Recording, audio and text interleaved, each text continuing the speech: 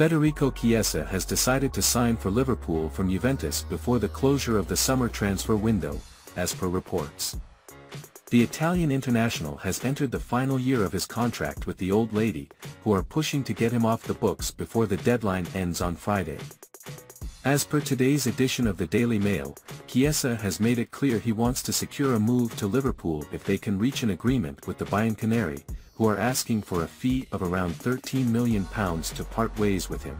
The British media outlet have mentioned that the Reds are in talks to agree a 4-year contract with the Azzurri playmaker.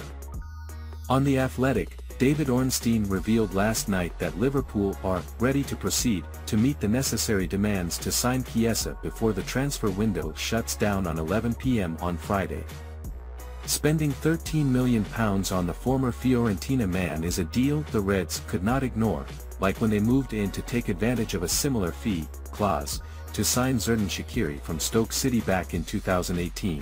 Over the years, Chiesa has featured in multiple offensive positions. He can play on the left flank, right flank, as a secondary striker and even as an out-and-out centre forward.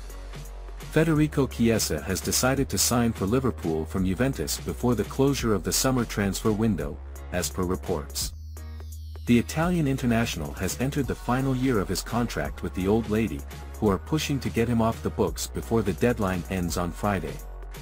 As per today's edition of the Daily Mail, Chiesa has made it clear he wants to secure a move to Liverpool if they can reach an agreement with the Bianconeri, who are asking for a fee of around £13 million to part ways with him. The British media outlet have mentioned that the Reds are in talks to agree a 4-year contract with the Azzurri playmaker. On The Athletic, David Ornstein revealed last night that Liverpool are ready to proceed to meet the necessary demands to sign Chiesa before the transfer window shuts down on 11 p.m. on Friday.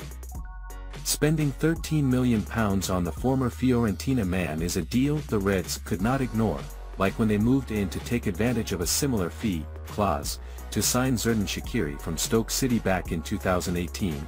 Over the year,